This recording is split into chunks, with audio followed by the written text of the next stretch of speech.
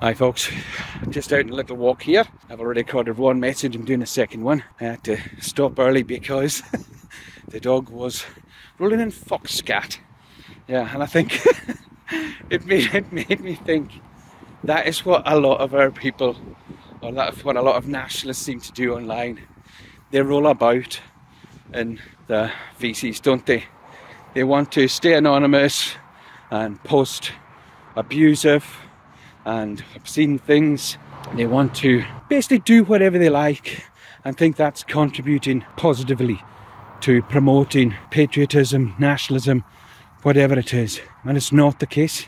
These things have done us a disservice for far too long. These accounts, anonymous accounts, who say and do these things damage the positive efforts of good people. And it needs to stop. We need to, one of the things that I mentioned several times in speeches over the years is that you can have people doing sensible stuff and winning in their local community, post their stuff, and these accounts get good follows. But they never seem to get as many follows as the people that do the retarded things, the people that are abusive. And what that is people following to see what crazy stuff they're going to next. It's like following a comedy channel, but it's ridiculous because these people do not present us in a positive manner.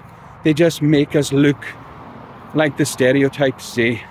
So all I can do is urge people to, if you want to win, do the sensible stuff, follow the sensible people, and stop following and liking and commenting on the people that do the stuff that you know intrinsically is wrong.